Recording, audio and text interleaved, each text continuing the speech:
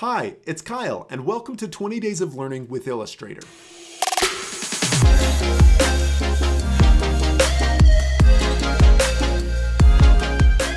Over the next 20 days, I'm going to be posting one video a day walking through a specific feature in Illustrator to show you a little bit more about how you can use this tool efficiently. Before you jump into the first day, there's just a few things you should know. First, I'm going to keep the videos short, 5 minutes or less. Each video is going to be loosely broken into two parts.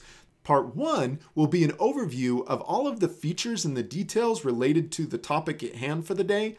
This is also going to be happening really fast, so you may need to pause or slow down the video to see individual parts of a feature. The second thing you should know is that while each day will focus on one tool within Illustrator, it's really hard to isolate just one tool for any given task in Illustrator. So you might see me jump around to other functions in each video. However, I'm going to make sure that if you follow step by step, you can get the same outcome. Third, I'm going to do my best to make sure none of the videos are dependent on any of the other videos. In other words, you can just choose to watch one video or you could watch them all, and either way, you'll be able to learn something. The fourth thing you should know is that my Illustrator setup is Essentials Classic. Every time you watch a video, you might notice that each user uses a different setup with different tools and different things displaying in Illustrator. To keep things consistent, I'm going to set this up with Essentials Classic, and you can do the same to make sure that yours looks like mine.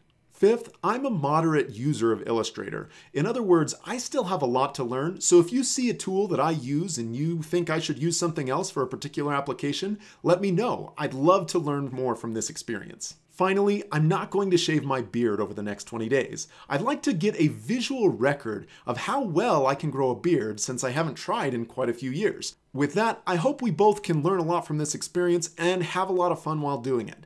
To get started, click on the Day 1 link that appears right now.